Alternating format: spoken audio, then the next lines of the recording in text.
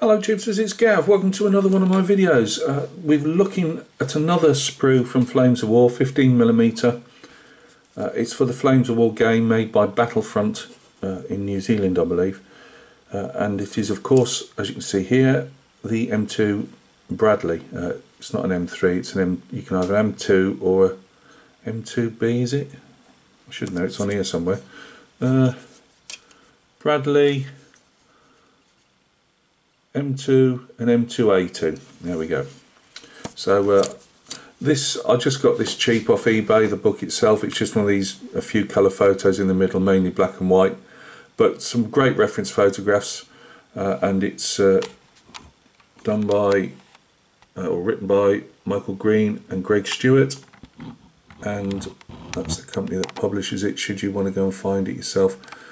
Second hand, it cost me I think £3 including the postage, and it's just a nice simple flick through reference that I can use. And that's obviously the earlier variant because it's not got the bolt-on armour and all the little, I think the handles, I don't know if they're handles to get up onto the vehicle or actually lift the skirts up, but anyway, that's the book that I'm using for references anyway. So what are you going to do with this, Gav?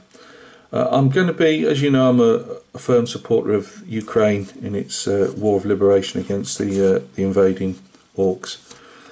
I want to make some models show my support for Ukraine and support for the guys at the front. I know it's, you know, making a model, it's not really what support, but it's just recognition for them. So this is going to be a 147th Mechanised Brigade, and it's going to be one of their Bradleys that have been donated by the United States.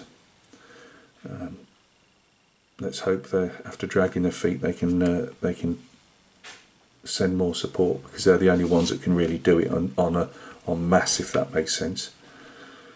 I mean, all the cuts in our own defence budget, we haven't got we've got nothing left in the cupboard, but you know, please America, give Ukraine all the support you can, because you're really the only ones that can do it on a large scale. Anyway, this is my 15mm project, and it's going to be painted as obviously a Ukrainian vehicle. The only upgrades that I'm aware of, and I watch a lot of Ukrainian videos obviously, is they've been upgraded with inhibitors, more inhibitors for anti-tank missiles and things like that, and other type of devices of that type. Now I wanted to go to town on this one and do a fair bit. I'm still probably, and don't quote me on this, I was going to have the, but this is the rear door. Don't worry about the more oval door there. That ramp actually comes down complete, and you can either, but when it's up, you can either just come in and out of that door, or you can have the full ramp down. Most of the time you see them with a ramp down, but there's a lot of detail there, and I don't know enough about the Bradley, and I might bite off more than I can chew on the first one to actually do. I was going to do a scratch and interior for it, but I'd already planned, let's turn it around, Gav, to scratch an interior. There's an engine down here in the real one, and there is a, where are we? I've only got the I've hardly got any knowledge on the Bradley whatsoever, so I think that may be, I might be wrong, that may be the engine hatch comes up in one go on a, is it gas struts? I'm not sure. I have seen one only today where they've literally taken the entire front off to get at the engine, but I thought I'd try and scratch build a little engine, or partial, whatever you can see in there. So I think trying to do the back interior might be a bit too far for my limited skills at the moment, but if it goes well, I'll definitely get another one. But because this is from their Team Yankee extension of their game Flames of War, they also do Mardas, because it's for the Cold War of the from the obviously late 80s backwards, and they do obviously the Bradley, but they do M113s, which the Ukrainians often just break it down to the Ms. So I'll be doing one of the M's or two of the M's for for the Ukrainian builds, BMP3s and 2s. I don't know if they do a 3, but they definitely do a 2, so I do like the BMP, so do that obviously in Ukrainian service.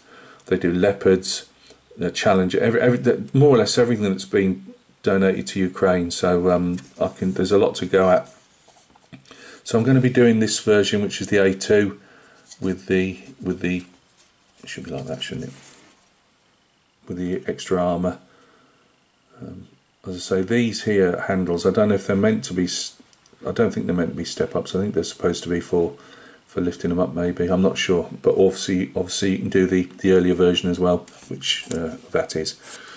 What else have we got? It's loads of detail on it. You've got like the firing ports here. We've got a hatch, you could take that out somehow and lift that hatch up if you wanted to. Guy who sold it said that he'd marked, I don't know if it's broken, he's marked it off, but 2 little hinges there for the actual obviously hatch cover was the word I was after, but that doesn't, I can scratch that, that's no problem. Targeting, I'll have those doors open, I think. Again, you'd have to cut them and remake them. Slightly disappointed in the barrel because it's fluted, as I believe it's fluted. I presume for cooling and wear, and that seems to be just round, and I don't know if I can really do anything with that to make it a fluted. Might try. It's got an anti-slip texture on it. Where are we? Come on, anti-slip texture. It has got an there's a lot of dust on this, somebody's obviously had it out. So there is a texture on it. I think I'm going to leave that rather than do my own, because there's so much clutter on this with bits and pieces. I don't know if I can make it any better, so we'll see on this one how the anti-slip shows through or not. That's about it really. And there's our tracks again. They always do nice tracks. So let's just have a look at the tread's. Not brilliant on them. You're only going to see that bit really, but yeah, we'll sort that out anyway. Whatever I think needs upgrading will get upgraded. So hopefully you like that. As I say, it's dedicated to Armed Forces of Ukraine. Our side bin here. So yeah, I might run them both together. I don't want to actually. I've got the M10 Achilles that I'm working on. I've done loads of stuff putting welds on and that. I will check for welds on this. I doubt there'll be any seen. Not particularly agricultural on the weld front, but I have done it on the M10. So I've done welds on the M10 and some bits without going over the top on it. So I might run them both together. I'm also wanting to get a Marder. I've always loved the Marder, and Ukraine also operates the Marder and our Warrior. So it's a lot to go at. So yeah, the only thing I'm a bit worried about is there's a flex in that barrel there. Nothing to do with the previous owner. It was all well nicely described in that. It's just how it's been put on there. Normally they do that barrel separate.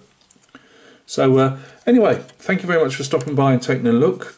I know a lot of people aren't into the more modern stuff, and there'll be people that aren't into, obviously, my own personal views on the war in Ukraine and that. But this is my channel, and I'm doing these little builds dedicated to the Armed Forces of Ukraine, and I'll try and do, not always, but I'll try and do a separate brigade. I did look at getting the patches, the patches they've got, but it's just out of my price range really. So I will try and somehow get the brigade patch, and not real one, but I could draw in a one or something just to show that particular brigade off as I finish the model. And again, I'll try and put them all on little settings if possible. So thank you very much for stopping by and taking a look. We've got a load of stuff, actually, a load of videos coming up. Thank you very much for the kind words on the latest part of the paint for John McClane, Die Hard Head. We've got Phil R's reveal at last of the 54mm French Imperial Guard Grenadier. HMS Bristol's been, forgive the pun, steaming ahead, and I've got a fair bit done on Bristol, so there should be a video on her coming up soon. I've got a load of 6mm that I've done and are just waiting for a video. So there's lots of bits and pieces. I've got another figure coming in, World War II 120mm figure, 3D resin print, and let's fingers crossed that it's decent. A bit of experiment really, if it's worth getting them or not. So yeah, loads to go, and obviously you'll have an update on the D-Day group build Achilles.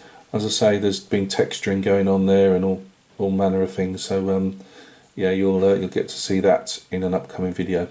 So thank you very much. Look after yourselves. Thanks for stopping by. Thanks for the kind words and support. It's always appreciated. And we'll catch each other on another video.